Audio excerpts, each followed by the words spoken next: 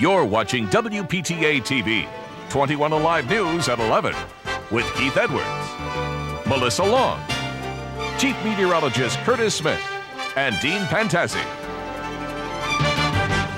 Good evening, I'm Melissa Long. And I'm Keith Edwards. Topping our first 7 minutes of news, President Bush has 3 goals, and it will take an active Congress to achieve them. CNN's John King tells us about his war against terror and accounting scandals. The president vigorously defended his past business practices and accused Democrats of playing politics with the debate over corporate responsibility. The way I view it is it's old-style politics, and I guess that's the way it's going to be. This news conference was dominated by the corporate corruption debate, and Mr. Bush travels to Wall Street Tuesday to outline new steps he says are critical to restoring investor confidence in the economy. Administration sources tell CNN the president will call for corporate CEOs to personally vouch for financial statements and other public company reports. Potential jail time for corporate officials who deliberately file misleading financial reports. New powers to revoke CEO bonuses if financial misconduct is proven. New authority to bar company officers who abuse their powers from serving on corporate boards or other leadership positions. And a new requirement that corporate leaders who buy or sell significant chunks of company stock disclose those transactions within 2 business days. Current law allows up to a year. We have a duty to every worker, shareholder, and investor in America to punish the guilty, to close loopholes, and protect employee pensions. And we will. Mr. Bush also promised to seek more money and more investigators for the Securities and Exchange Commission and rejected growing calls for his hand-picked SEC chairman to step aside. Harvey Pitt was put in place to clean up a mess. And he's working hard to do that.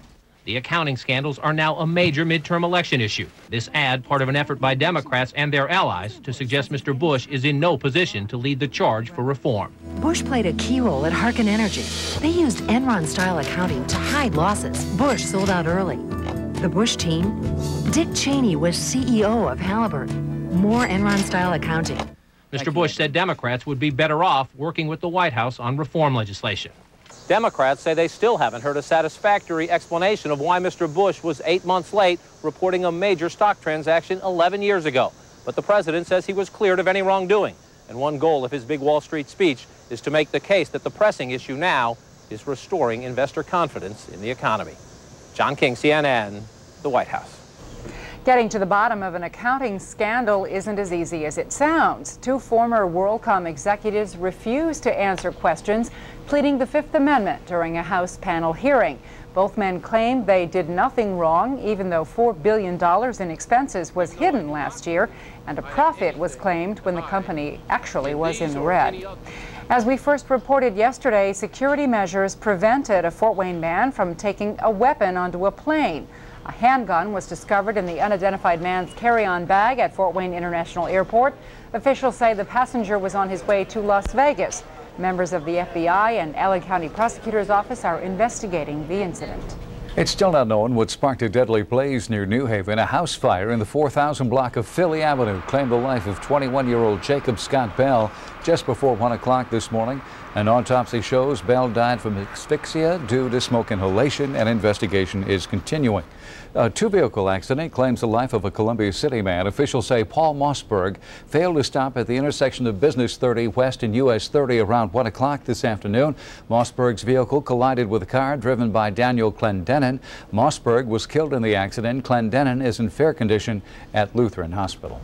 5 Huntington children attended their father's funeral today as his accused killer makes his first court appearance. 25-year-old Joseph Cast of Fort Wayne was working on a new home construction site in Huntington County on July 3rd when he allegedly stabbed 44-year-old building inspector Earl Bowman 4 times. While tests showed that Cast, who had a 10th grade education, had methamphetamine and marijuana in his system, his family and attorney don't understand exactly what happened. Family that Joe is and has been a pretty peaceable individual. I mean, this is just not, it surprises a lot of people that these allegations are made and that this whole event occurred. So that's why we'll have to take some time and see what actually happened. Cast's trial date will be set during a hearing October 14th. An Ohio man will have a lot of time to think about the damage he could have caused to his son. Richard Pullen has been charged with child endangering after leaving his 4-year-old son in a car for 15 hours. The 35-year-old Columbus man told officials he was an alcoholic and didn't remember where he left his son.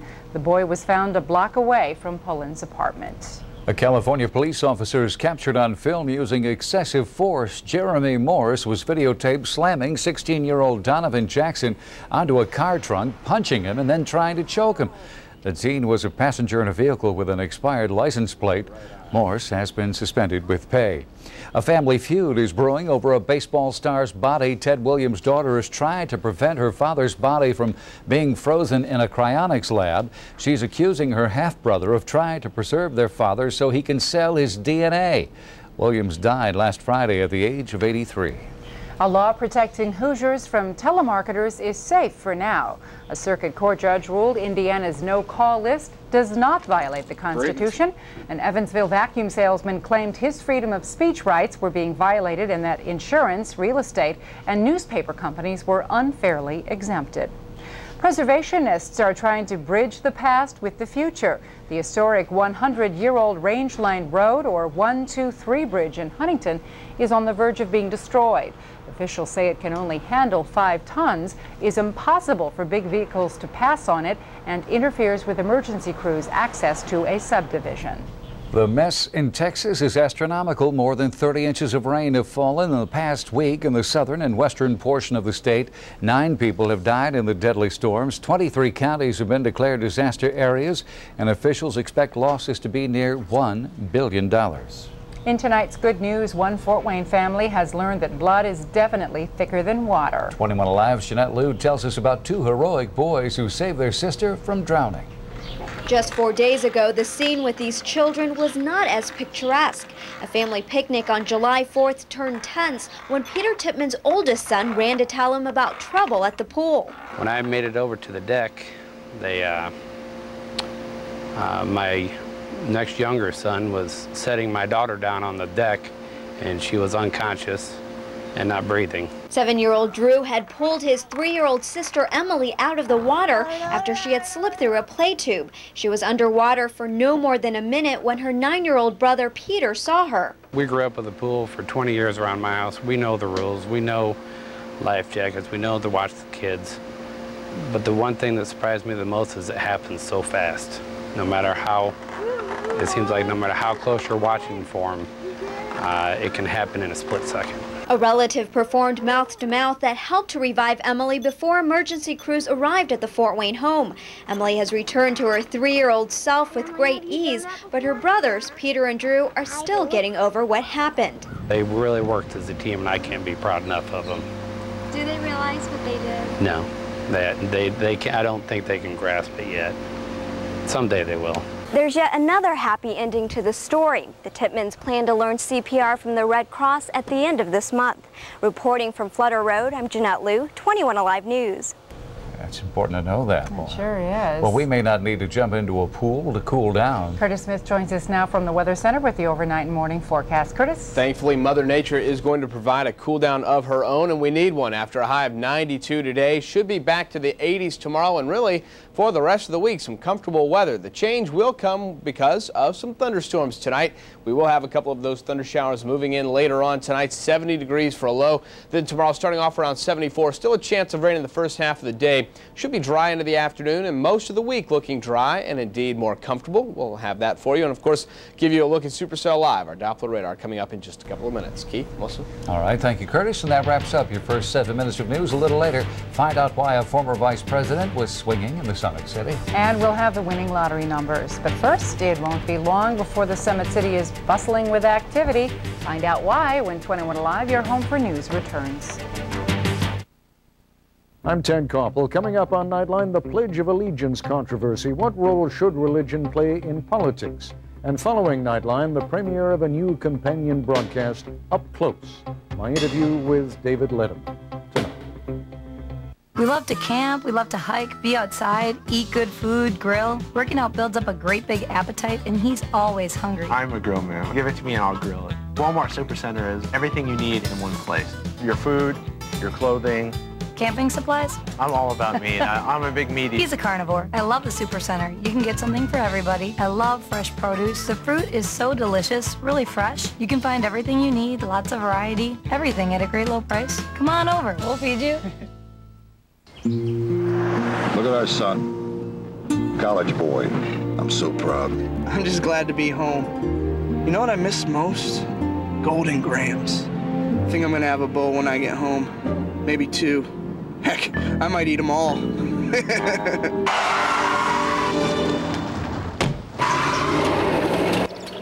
The irresistible taste of Golden Grahams is something everyone in the family wants for themselves. Golden Grahams. Go get your own. Want to know what fun feels like? Come to Cedar Point. Snoopy Rocks on Ice brings a smile to kids of any age. Cedar Point fun comes in every shape and size, with thrills for the littlest thrill seekers and a pint-sized price to match. Bigger kids find bigger adventures at the world's best amusement park, where you can laugh, play, and spend a perfect day. Get to Meijer to save $10 on weekday and $5 on weekend tickets. Then get here. Cedar Point. Feel the fun. Hey, Dad! Can I borrow the car tonight? The Teenage Driver Safety and Education Program from Indiana Farm Bureau Insurance encourages teenagers to drive responsibly by awarding them a $1,000 savings bond for 3 years of safe driving. Because when your teenager asks to borrow the car, wouldn't it be nice if all you needed to say was, "Hey, have a great time." Solutions you need from a company you know. Three Rivers Festival time is almost here. And organizers are making sure there's something for everyone. Crews will spend the next few days putting up tents at Headwaters Park. Plus, kiddie rides will be added to the downtown area as well. The giant midway is also being set up at the Memorial Coliseum and will open Thursday afternoon. The 34th annual festival officially kicks off this Saturday with the 21 Alive Three Rivers Festival Parade. It's scheduled to begin at 9:50 in the morning near the corner of Wayne and Van Buren Streets. It actually starts a little bit before that area, and you'll see it right here on 21 Alive. Former Vice President Dan Quayle hit the greens during his visit to the area. The Quayle Center Classic Golf Outing and Charity Auction was held at Orchard Ridge. All money raised will be used for programs and exhibits at the Dan Quayle Center in Huntington. Actually, I think it starts at 9:30 at Wayne and Theme. Yes, but we didn't want to start that again like we did earlier. I know, but the grandstands and the judges are at the Van Buren location. Okay. Up next, Curtis will let us know if we'll cool down. Dean lets us know if a strike is in the future for America's favorite pastimes, and a little later helping area students get the tools they need for school when your late news returns. Serving Fort Wayne for over 90 years, Cap and Cork, a family tradition. Today's lecture, the meaning of nuts and bolts. Nuts are either a food or a state of mental being. Bolts could be hardware or a measurement of cloth. At Denver Mattress, they have uniquely combined the less ordinary meanings to give its customers extraordinary savings. In other words, Denver Mattress is having a nuts and bolts sale, which means we're offering top quality mattress sets at almost crazy prices just because they're covered using mixed and remnant fabrics. And through July 8th only, get 1 year, no payments and no interest. However, bolt can also mean the need to move fast.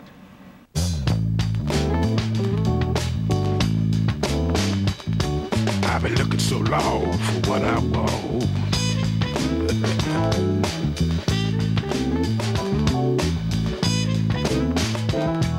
She twists me up and then she turned me down. The Sea Coupe with panorama glass roof. Use it how you see fit. Value unlike any other. Make me feel good.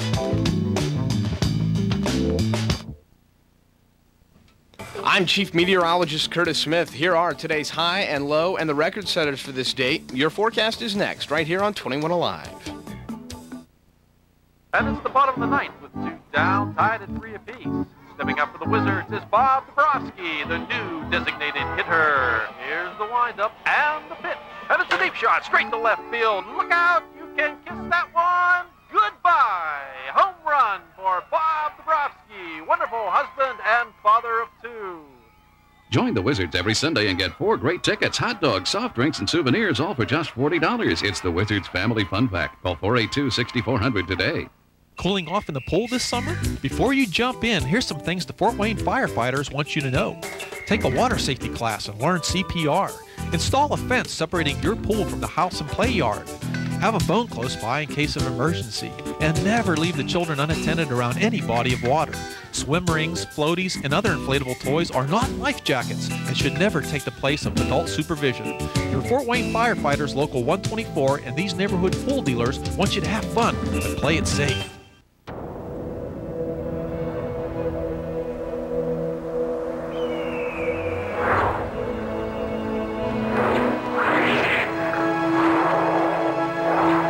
Meat so fresh and tender, you'd think you were there. Certified Angus beef from Meyer, part of our 200% money-back meat and seafood guarantee. Yippee-ki-yay. The Dean of Sports, only on 21 Alive, your home for sports. The heat continues and the ground is parched in some areas. Yeah, we need a little rain. Surprising after that amount of rain we received about a week and a half ago. You would think that would do it, but well, we do need ended to see up in everyone's basement, so I right, guess so that's the problem. We need a little more of it, and we need to lose some of the heat. We had a high of 92 this afternoon. Tonight we're still very warm, 79 degrees right now down at Headwaters Park. A nice scene there, and probably going to be a pretty nice night for the most part, but we will deal with a little rain overnight and into the first part of the day tomorrow. Scattered thunder showers, 74 at 8 o'clock in the morning, 82 at noon, 83 at 6. The sun should be breaking out tomorrow afternoon. We should be dry by that time. Just some scattered activity in the first half of the day. 79 right now, dew point at 68, relative humidity 69%. Winds out of the southwest at 12 miles per hour. Pressure is falling. No rainfall officially at the airport so far. Probably going to change, although it looks to be a couple more hours here. We've got a line of thunderstorms just north of I-94 in Michigan and moving to the south.